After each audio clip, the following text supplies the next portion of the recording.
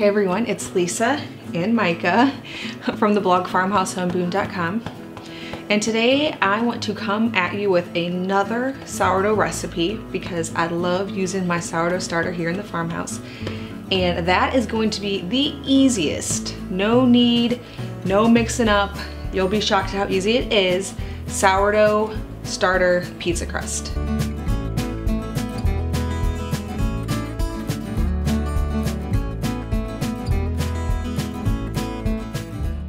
Okay, so I promise you this really is about the easiest recipe ever, and I actually read about it somewhere on the internet a long time ago, and it took me a little bit of playing around with it to get it right, but it is shockingly easy and actually delicious. So wait till you see what it is. So if you're unfamiliar with sourdough starter, go and visit the video I did all about sourdough starter, why we love to use it, the health benefits of it, all of that good stuff. I'll link it in the cards above and also in the description box below, and you can see all about it, how we use it, why we love it. Also, I shared a recipe recently for sourdough English muffins, also super simple. And of course, if you're already familiar with sourdough starter, let's dive right into this recipe. What you're gonna need for this fed sourdough starter, a little bit of olive oil, salt, and some Italian seasonings. And then this is crucial, you need a pizza stone or a cast iron skillet. And that is crucial because of the way that this is gonna be made. It's made basically from liquid sourdough starter, no extra flour, no extra water, nothing.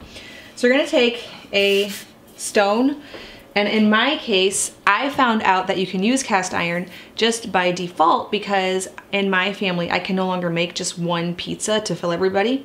And so I thought, what else could I use? I need something that's not gonna stick to, needs to be pretty good weight, like a regular pizza pan isn't gonna be a heavy enough thing, you know, because it needs to preheat, which I'll show you. And that's when I decided to try to use the cast iron skillet. I'm gonna start this process by preheating my oven to 400 degrees, but I'm gonna preheat the skillet that I'm gonna use, the cast iron skillet, and the stone with it. So I put my two pizza cooking vessels in the oven on 400 degrees. I'm actually gonna turn up to 425. I really like to preheat my nonstick things like cast iron. It's very important. And I'm gonna let them stay in there the entire duration of the preheating process so that they get super, super hot.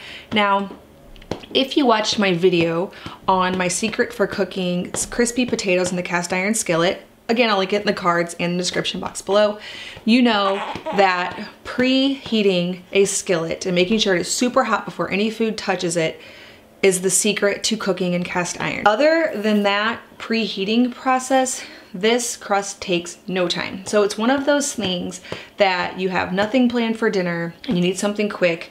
And as long as you have a little bit of cheese in your fridge, fed sourdough starter, and then some veggies to top it with, or meat if you have that, then you have a super quick meal on hand. So sourdough starter, cheese, and veggies, like super simple. This is one of those things you can do in a pinch because you can have it done for sure in less than an hour.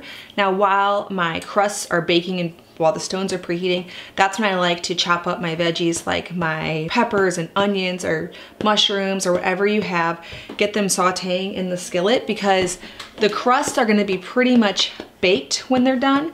And so you're not going to be baking the vegetables until they're tender with the crust in the oven. So you're gonna wanna pre-saute them. So this is the part where if I'm making dinner and I'm preheating my skillet and my stone, this is the part where I'm chopping all the veggies and getting them a little bit soft and sauteed. Okay, now that those have been in the oven quite a while, preheating, I even left them in a little bit longer just because I was busy doing other things in the kitchen, so they're quite hot. I'm gonna pull them out and show you the rest of this process. So you're just gonna drizzle it with a little bit of olive oil, and then you're gonna take your ladle and just put it on the pan and kind of spread it out in a thin layer. Now you need quite a bit of sourdough starter for this process. And you're gonna notice that as you're spreading it out, which I'm gonna use my fingers, make sure they're washed obviously. And you're gonna notice that the bottom part is already cooking. It's already getting hard. And you just spread it out till the desired shape. I like to make mine in a circle like a traditional pizza crust. And I like to even put a little ridge around the outside, like a crust ridge like this. But you just keep spreading. It'll become easier the warmer it gets from coming into contact with the pan. It'll spread better. And you don't want any spots too thick, except I like that crust just a little bit thicker. But not too much, because you don't want it to bake a lot slower than the rest. Okay, now you can see down here it's already baking. It's already practically cooked. It's starting to get pretty hot. So be careful not to burn your fingers. Now I'm gonna do the exact same thing with my preheated cast iron skillet.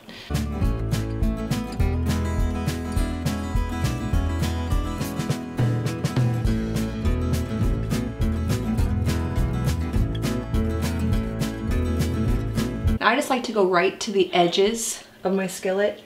I don't really go up the side, so this won't make as big of a pizza.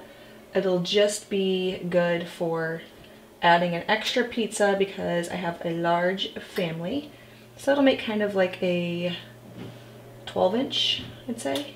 I like to drizzle with a little bit of olive oil. And then I kind of spread the oil around with my fingers. You can see this one's like basically already baked. Then I'm gonna sprinkle it with my seasonings and some salt. I think everything has lots more flavor with salt and oil and herbs. Everything needs that, so that's why I'm adding it. Gonna do the same thing on my cast iron pizza, and then I'm going to pop these back into the oven for about 10 minutes or until browned. Then I'm gonna show you how they actually pull up off the pan and make really nice crusts. I passed the baby off to the husband so I could get those out of the oven. And I want to show you how they come up from the pan. As you can see, they pull up from the pan quite easily.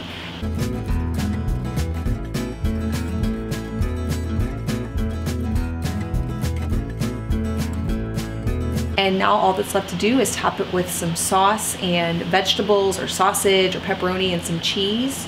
I'm gonna get some fresh mozzarella and shred it onto the top. And this will be all ready to go for an easy meal tonight. I just baked it for 10 minutes. And then I will bake it, of course, long enough to melt the cheese. Sometimes I do a little broil to get the top of the cheese a little bit browned, of course. Not long at all, because broil cooks things really fast, and if I don't set a timer, I end up burning everything. So be sure if you're gonna broil it to broil it for less than 5 minutes for sure. Thank you so much for watching this video. If you want more information on sourdough starter and other things that I make, I will link it below. There's a from scratch playlist and a fermented foods playlist, as well as a video all about sourdough starter. So be sure to check those out. And if you are new here and you like food from scratch in a handmade home, please be sure to subscribe to my channel for more of that. I upload twice a week. Please hit that subscribe button. Thank you so much for stopping by the farmhouse.